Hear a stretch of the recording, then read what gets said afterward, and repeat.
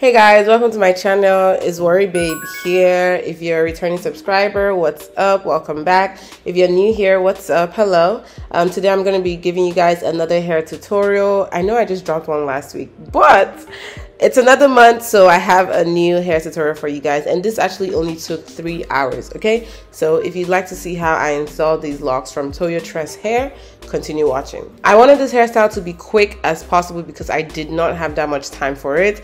I knew that I had 80 crochet strands, so it just wasn't possible to do single locks all throughout my hair, but I did want the front to be single locks. So I decided to flat twist the middle and back section of my head. This went by faster than, if I was actually doing cornrows. So if you know how to flat twist and you don't know how to cornrow, this is perfect for you.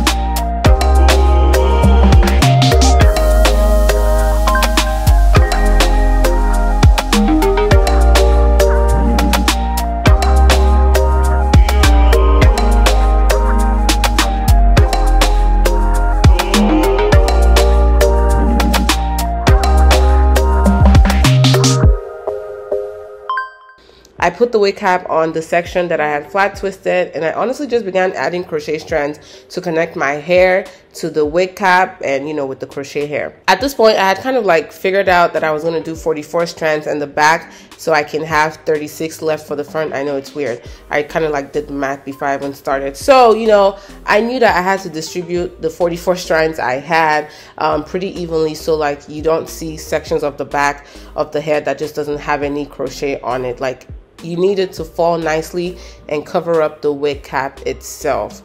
It's also helpful to like crochet around the perimeter of the wig cap, so like that section is secured, and then in the middle you can just go however you want. Okay.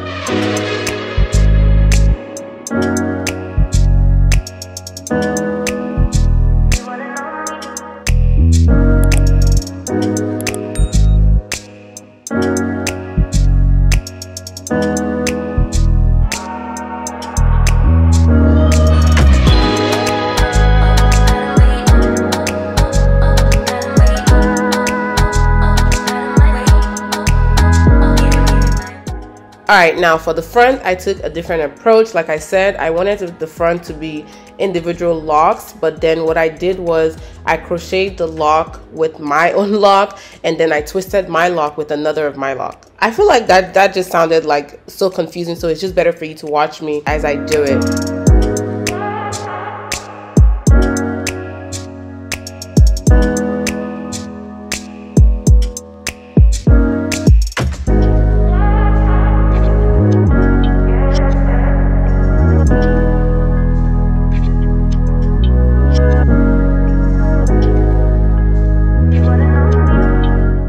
but then what I should end up with is the actual crochet lock, and then my hair, like my twisted up locked hair, if that makes sense.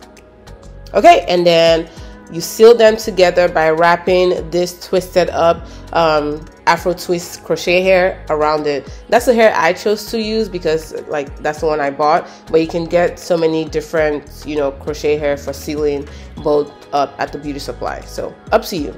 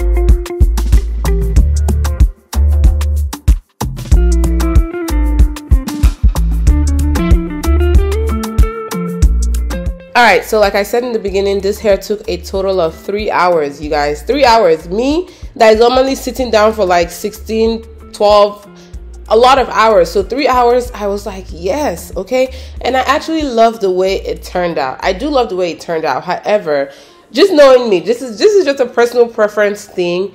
I just would have loved a lot more hair. Like I would have loved a lot more strands than 80. That's honestly because I feel like the back could be more full. Like the wig cap, if I run my hands through it, there are sections that are like, there's no hair here. And you can't see it because, you know, it falls down nicely. My wig cap is black. My hair and the crochet hair is black. So like everything blends really, really well.